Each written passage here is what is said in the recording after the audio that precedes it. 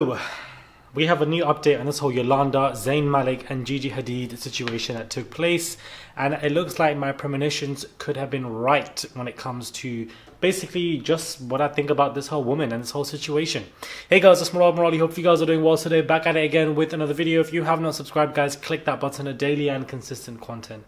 Really and truly, it is daily and consistent because the way I've just refilmed this entire video because the lighting was off. The lighting was just a bit too bright on my skin, didn't like it, and I thought, you know what, let me get into this properly and hopefully show you guys, you know, a proper, this shirt is just, oof. And yeah, we're going to get into this. TMZ and Daily Mail reporting a new update, and I think it's very interesting. So let me just get straight into it and not waste any of your time. Zayn Malik's confrontation with Yolanda, the one that ended with Zayn pleading no contest to 4 charges. Sources with direct knowledge to tell TMZ Zayn was at Gigi's home September 29th, where he was staying because he wanted to be close to his daughter. Our sources say on that day Yolanda barged into the home without calling beforehand or even knocking at the door. We're told this was an ongoing source of conflict. Zayn felt Yolanda was acting like the house was hers and ignoring his position as the boyfriend of Gigi and father of their little girl.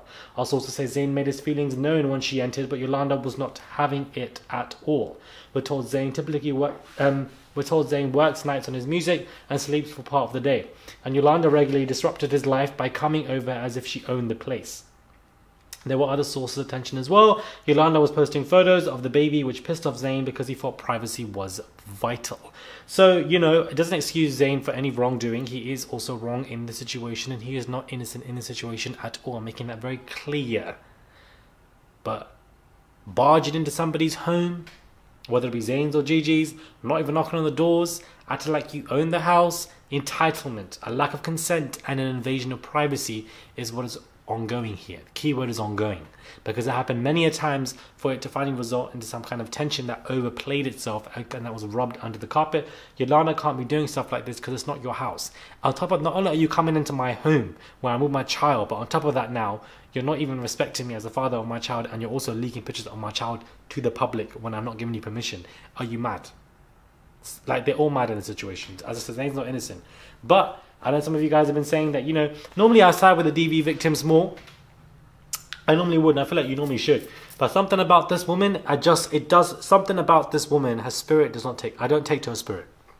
I don't take to this girl's spirit, especially when you're out here surprising Zayn by trying to change and convert his blood and take out the blood of anxiety and put in new blood, and, you know, with 6 other people around throwing stuff. I'm not here for the black. I'm not here for the magic. Do you understand? The black magic, whatever you want to call it. I'm not here for the magic. I don't mess with people who do magic, because magic is very real, beloveds. Do you understand? Magic is very real.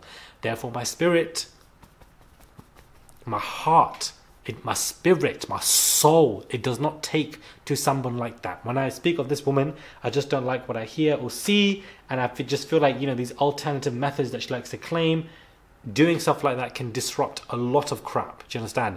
Anyway, this is an update on the situation, and I wanted to speak about it because I feel like this could have happened, and, you know, her barging in and doing stuff like that, it's not your house. You can't be doing stuff like this. You cannot be invading someone's privacy like that. That's not how it works. You're a grandmother, you're not the mother. Too many people have entitlement, and it's not how it should be. That magic story really just, it chill went down my spine. Like, it was just a little bit of, that's all I can really say.